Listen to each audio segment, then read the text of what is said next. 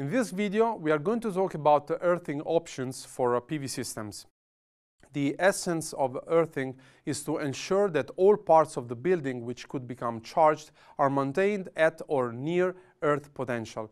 Otherwise, phenomena such as potential-induced degradation might happen or safety issues may arise. By law, a PV system has to be connected to the ground circuit of the building or construction.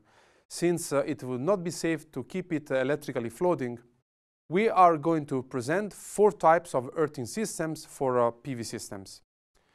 In green, the circuit protective conductors are depicted. Their task is to join together all exposed conductive parts and connect them to the main earthing terminal. For example, a very easy option is to connect the aluminum frame of all the modules in series and then connect everything to a metallic rod, which by law has to be at least 2.5 meters deep in the ground and 1 meter away from the building.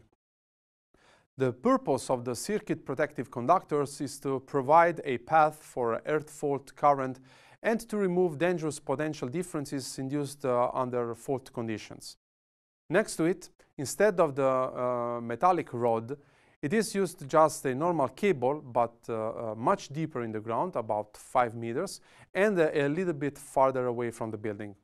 These 2 methods are usually good for small applications, such as a household with an installed peak power of 3 or 4 kilowatts. However, there exist different topologies that are thought to be safer and which have little variations in each country according to the differential laws. In this variant, the PV generator is linked to the equipotential bonding bar, which eliminates the potential difference between conducting parts. Here, all the earthing cables of the building are connected together, and in this case, the earth is just within the foundation of the house. In this figure, we can also recognize an inverter, a meter box that measures the amount of electric energy consumed, a house connection box, and finally a generator connection box next to the PV panels.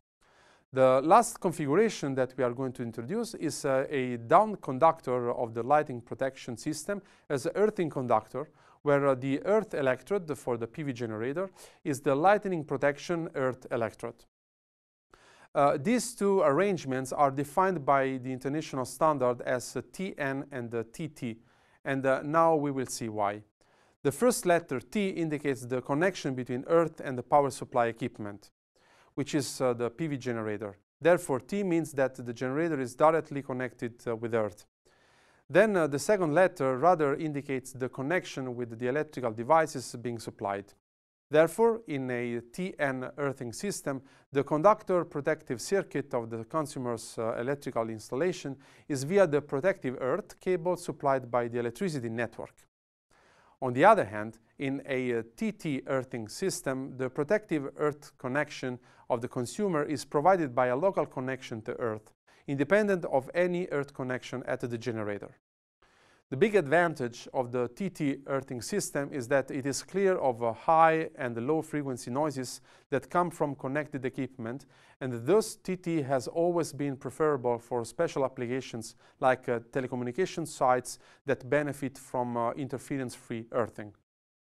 This is an example of a TT earthing system with the lightning protection made with a metallic structure along the roof. It is the simplest solution to design and install in systems supplied directly by the public low-voltage distribution network. It does not require continuous monitoring during operation, and it ensures that each installation fault results in an interruption in the supply of power. Here, the lightning protection system is highlighted on top of the roof. At the edges of the roof, you may see the lightning rods or air terminals, which are vertical protrusions designed to act as a terminal for a lightning discharge. Then, rods are connected through conductor cables that carry lightning current from the rods to the ground. These cables run along the top and around the edges of the roof, then down 1 or more corners of the building to the ground. So, to recap, we have seen the possible earthing system for the PV generator, starting from the simplest ones and then going to more sophisticated ones, which are also safer. These two arrangements on the right-hand side are defined by the international standard and differ in the earthing connection of the consumer. In the next video, we will show you a practical example of a house with a photovoltaic system, and we will discuss all the mounting issues related.